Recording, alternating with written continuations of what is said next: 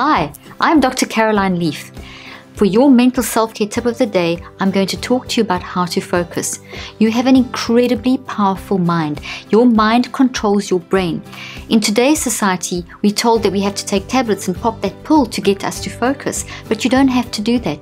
Use your mind to change your brain and to control your brain. So do this exercise with me. What is it that you need to focus on? Get that in your mind. Okay, now be aware of all these other thoughts that are kind of floating around your head and capture them. Put your hands out, capture those thoughts, put them down, and now focus your attention on what you need to focus on.